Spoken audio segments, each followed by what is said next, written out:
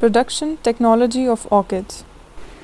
Hello everyone, I am Alina Suharwardy from B.Tech Biotechnology 2nd Sem, and today the topic of my presentation is Production Technology of Orchids. But before starting, I would like to thank our course instructor Dr. Prashant Bakshi for such a grand opportunity. Following are the contents of my presentation.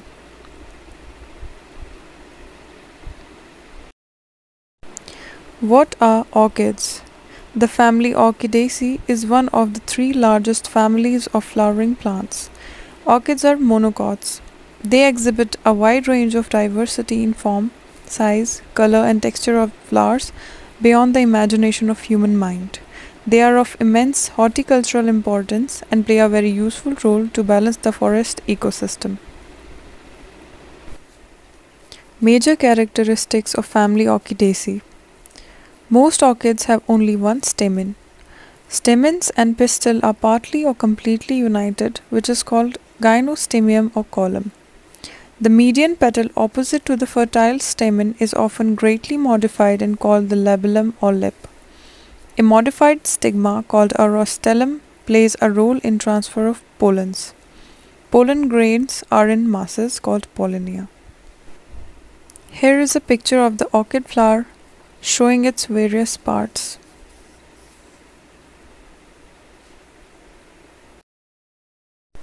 Orchids can be divided into two basic growth types. Monopodial, one-footed, have a main stem which continues to grow year after. For example, Phalaenopsis, Renanthera, Vanda, etc. Sympodial, many-footed.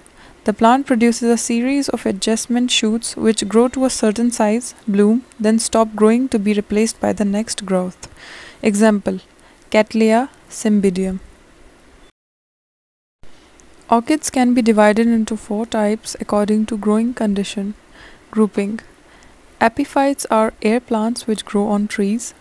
Lithophytes are the rock growers that cling to the surfaces of rocks. Saprophytes are those that grow in mulch, often on the forest floor. Terrestrials, which anchor themselves in soil or sand. As most orchids are epiphytes, they can be ground in tree bark, crumbled charcoal, pebbles, or on wooden or cork plaques. Planting. Terminal cuttings of monopodial orchids are planted loosely on old coconut husks at a spacing of 30 cm between plants and 45 cm between rows in long beds. There can be 2 or 3 rows in a bed. Harvest. Dendrobium flower fully matures only 3 or 4 days after it opens. Flowers are harvested when they are fully open, as the flower cuts prior to their maturity will wilt before reaching the wholesaler. Immediately after harvest, the lower 0.75 cm of the peduncle is cut off and the flower is inserted into a fresh tube of water containing preservative. Harvesting the spike when 75% of the flowers are open and remaining buds are unopened. Yield. 8 to 10 spikes per plant per year. Post-harvest handling. Pulsing 8 HQC 500 ppm plus sucrose 5% for 12 hours. Holding solution. Silver nitrate 25 ppm plus 8 HQC 400 ppm plus sucrose 5%. Wrapping material 50 gauge polythene with base of spikes dipped in 8 HQC 25 ppm. Orchids and its uses. Orchids as medicine. In China, dendrobium is used as a source of tonic, astringent, analgesic, and anti-inflammatory substances. In India, in the preparation of Chyawanprash, 4 orchids are used. Round the world, it is used to cure rheumatism, malaria, tuberculosis, cuts, wounds and burn injuries, asthma, and several other ailments. Orchids as spice, flavoring agent, and food. The use of vanillin, extracted from the pods of Vanilla planifolia, is used as a flavoring agent in chocolates and ice creams. The popular beverage called fahem or Madagascar tea on the islands of Madagascar is prepared from the orchid Jumelia fragrans. In North America, bulbs and tubers of several species of orchids were consumed. Other uses: pendants, earrings, or pins are made by casting a metal mold on it and then by gold or silver plating. The same is common in Singapore. Phaeus tankervilla is for making fishing nets in India. Some orchid species are used as coloring agent. Rinco stylus retusa is used to adorn young ladies' hair in northeastern India. Some varieties are Sonia 17, Sonia 28, Emma White, Sakura Pink. Some of the common orchid species. Cattleyas. Cattleyas were discovered in 1824 when William Catley received a sickly plant of Cattleya labiata used as packing material in a shipment of orchids and nursed it back to health. When it bloomed, it created quite a stir. Cattleyas are still among the most popular types of orchids today. Cymbidium. Cymbidium orchids are among the showiest types of orchids, with sprays with numerous large colorful flowers, usually in winter. These plants are quite popular and some have been cultivated for thousands of years. They need cool temperatures to initiate blooming. Dendrobium. Dendrobium is a large genus with about 1200 species. They tend to like bright light, but most other care requirements have exceptions. They are one of the most popular types of orchids and many are quite beautiful. Lady slipper orchids.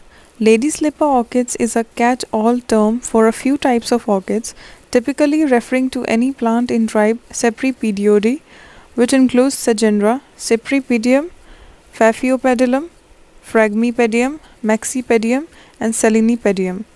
These types of orchids all have a slipper, a pouch-shaped labellum in which their pollinating insects get stuck. Paphiopedilums. Paphiopedilums are slipper orchids that come from Southeast Asia. Many have attractive mottled leaves too. They grow well in relatively low light, which can be convenient for indoor orchid. They are quite easy to grow. Phaeus. Phaeus, including Phaeus tencarville, the nun orchid, is a genus of terrestrial orchids. They are quite easy to grow and have numerous, usually 10 to 20 per stem, large and showy flowers with tube-like labellums. Phalaenopsis. Phalaenopsis, the moth orchid, is one of the most commonly available and easiest to grow orchid genera. It is a especially good choice for beginners to orchid growing. They have large showy flowers that come in a wide variety of colors. Most species have several flowers per stem, but some have more and others have as few as one or two. There are a great many hybrid varieties on the market. Vandas. Vandas are beautiful orchids that like lots of light and warm temperatures. They tend to have large, round flowers. Most other types of orchids in the Vanda alliance like similar care. How to care for orchids? Indirect sunlight is ideal for orchid. Seedlings require less sunlight than adult plant. Very poor light tends to produce weak plants and retards flowering. Optimum requirement varies between species to species. Cypripedium and Phalaenopsis requires only 200 to 300 foot candles. Vanda and Aranda best under 800 foot candles. Growers have used shade nets in 35% to 85% shade percentage to grow orchids of different genera. Orchids in nature grow pre-treated from the tropical sun by the shades of trees. Under controlled conditions, the orchids can be grown in orchid house. How to manure orchids?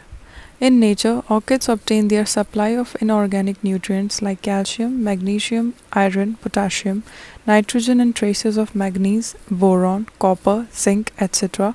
from the tree on which they are growing and also from atmosphere and decaying vegetables and droppings of birds.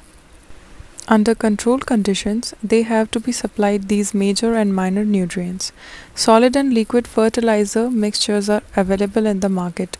Liquid fertilizers are much more quickly absorbed and can be applied more frequently. Usage of fertilizer depend on stage of growth. During vegetative growth, large quantities of nitrogen are required, while during flowering, nitrogen should be reduced and amount of phosphate increased. NPK 20:20:20 or 18:18:18 is good during vegetative growth. NPK 10:20:30 or 7:12:40 is good during flowering stage. In general, pH of the nutrient solution should be slightly acidic or neutral but not alkaline.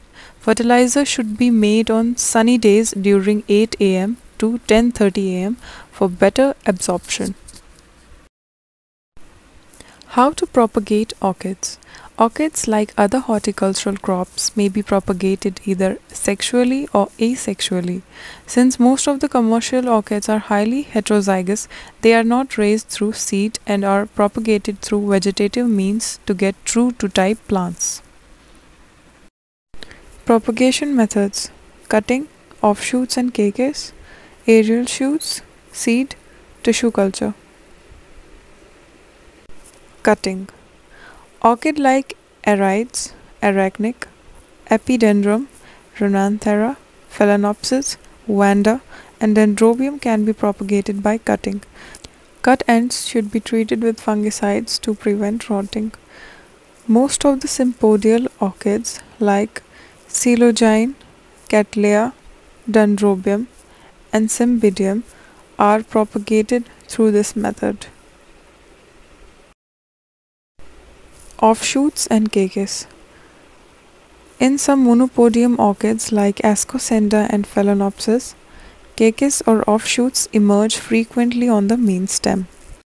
Induction of cakeys can also be induced through the use of cytokinins, which force the dormant bud to develop into cakeys.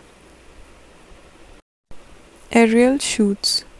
Most of the Dendrobium produce aerial shoots or bulbs on old back bulbs devoid of leaves, usually arise on the upper part of the back bulbs. In genera like Goodyear, rhizomes gives off special lateral branches which turn up and produce aerial shoots. Seed. Orchids produce seed pods with literally hundreds of thousands of seed that are released and scattered by the wind, 1300 to 4 lakh. Color may be white, cream, pale green, reddish orange or dark brown and have very diverse shapes. Orchid seeds must establish a symbiotic relationship with the special fungus to survive its first year of life.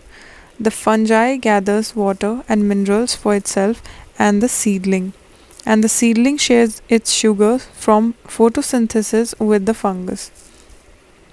Only 1 or 2 orchid seeds will ever germinate and survive on that perfect crevice or depression that is both moist and has the fungus present. Its chances to survive in the wild long enough to bloom are slim. Tissue culture. Tissue culture technique were applied to orchids in 1960.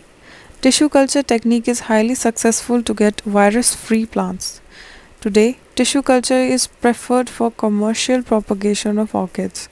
Both liquid and solid media are used for the orchid tissue culture. The explants, after being isolated from the shoots, are cultured in or on the desired medium under sterile conditions, offer to produce clones of a plant. Diseases and pests. Various fungicides like Captan, Dicene, Agrocin, and Sericin are effective against fungal and bacterial diseases. In case of viral diseases, plants should be isolated to prevent spreading. The most commonly reported insect pests are thrips, aphids, spider mite, soft scale, mealybugs, orchid weevil, snails, and slugs. Can be controlled by insecticides like parathine, malathion, B.Sc, aldrin, dieldrin, etc. Metaldehyde has proved to be very effective in killing slugs and snails. Even bear can be used as a bait. Breeding of new varieties. Some of the important intergenic hybrids are given here.